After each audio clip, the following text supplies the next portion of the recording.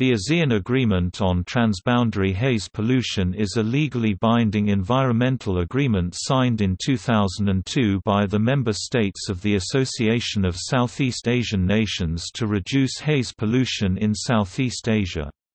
The agreement recognizes that transboundary haze pollution which result from land and/or forest fires should be mitigated through concerted national efforts and international cooperation. As of September 2014, all 10 ASEAN countries have ratified the Haze Agreement.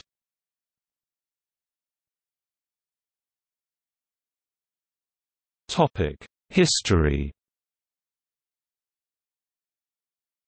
The agreement is a reaction to an environmental crisis that hit Southeast Asia in the late 1990s. The crisis was mainly caused by land clearing for agricultural uses via open burning on the Indonesian island of Sumatra. Satellite images confirmed the presence of hot spots throughout Kalimantan, Borneo, Sumatra, the Malay Peninsula and several other places, with an estimated 45,000 square kilometers of forest and land burnt. Malaysia, Singapore and to a certain extent, Thailand and Brunei were particularly badly affected. The haze is nearly an annual occurrence in some ASEAN nations. Dangerous levels of haze usually coincide with the dry season from June to September when the southwest monsoon is in progress. Southwest monsoon winds shift the haze from Sumatra, Indonesia towards the Malay Peninsula and Singapore, sometimes creating a thick haze that can last for weeks.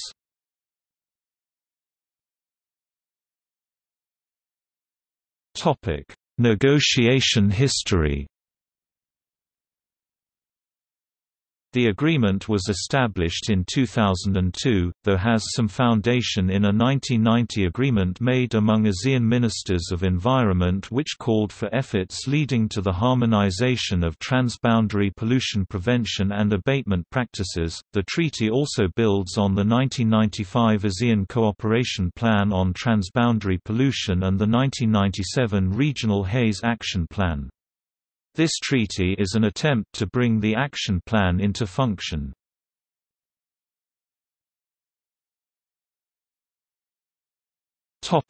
Parties to the agreement.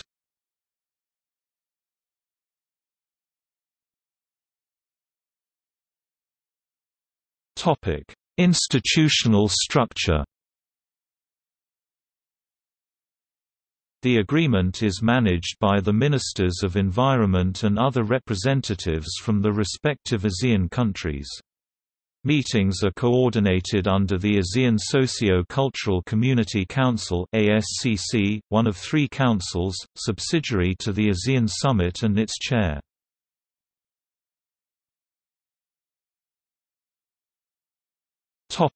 Activities. The treaty calls for haze to be mitigated through concerted national efforts and intensified regional and international cooperation in the context of sustainable development. This is to be done through monitoring and prevention activities.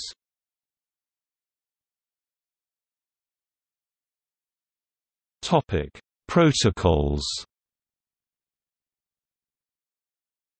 The official procedure or system of rules that informs this agreement is the ASEAN Way set of region norms and codes of diplomatic conduct characterized by principles of non-interference, consultation, consensus, quiet diplomacy, symbolism, and organizational minimalism.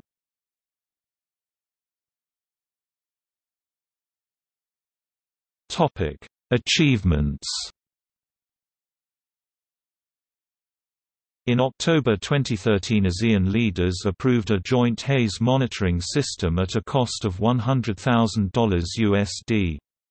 Additionally, Singapore has offered to start working directly with Indonesian farmers to encourage sustainable practices and minimize the problem over time by tackling the haze issue at its root. Singapore has worked with farmers in this way in Indonesia's Jambi province in the past.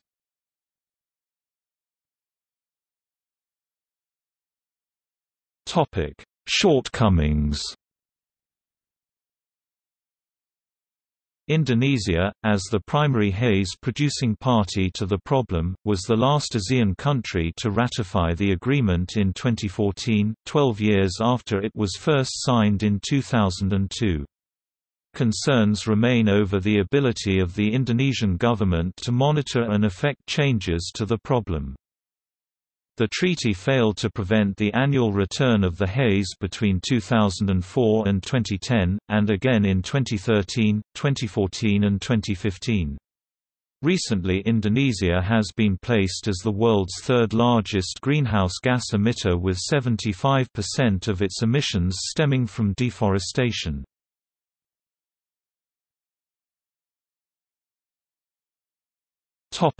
Key debates in literature and policy community. The Haze Treaty is accused of being vague and lacking enforcement mechanisms or strong instruments for dispute resolution.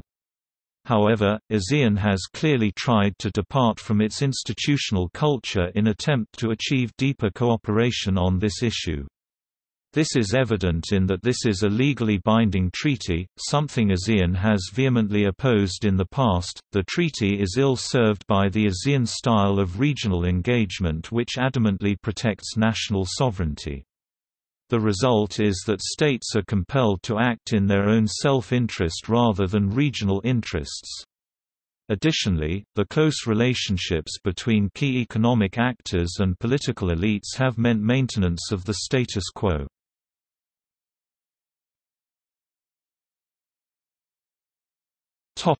See also